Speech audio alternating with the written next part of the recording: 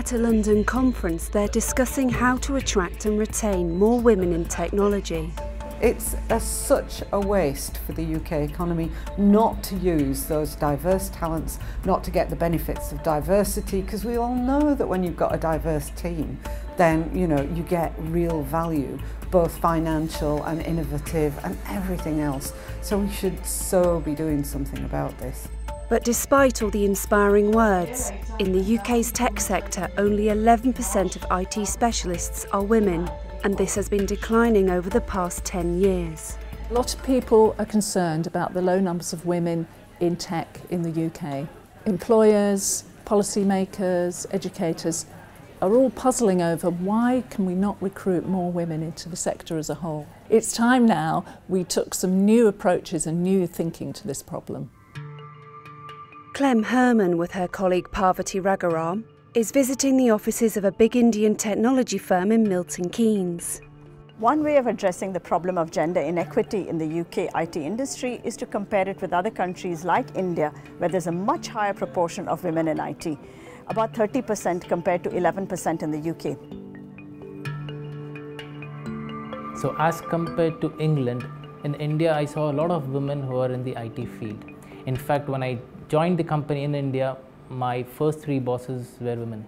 By comparing and understanding the differences between India and the UK, this Open University research project will be very different to other studies. We're going to be doing some surveys through our partner IT companies, and we're also going to be doing a series of in-depth interviews with individual professionals about their careers and working lives, and to try and unpick some of the more subtle cultural factors that are different between the India context and the UK. We're also going to look at the experiences of migrant women who come from India to the UK in order to see how do they feel about being in such a masculinized workplace. In many meetings I find I'm the only woman in the meeting room.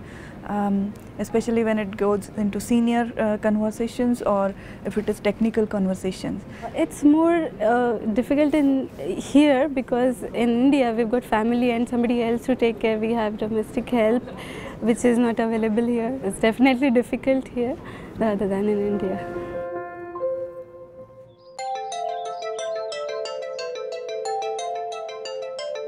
Back at the Open University, the 2 researchers are reflecting on the importance of their research. I think this research is really important for the OU, for the research itself, but also because it's related to our bigger strategic mission to support women in STEM subjects, that's science, technology, engineering and maths. With their 2-year project, Parvati and Clem are looking forward to catalysing change for women in IT. We think this research could make a lot of difference to both participating firms but also to the industry in the UK and in India. We do have impact at the heart of it. That's why we're doing this. We want to make a difference. We want to be able to feed back our lessons into the IT industry, into IT education. So it's not just about publishing papers, it's very much based in practice as well.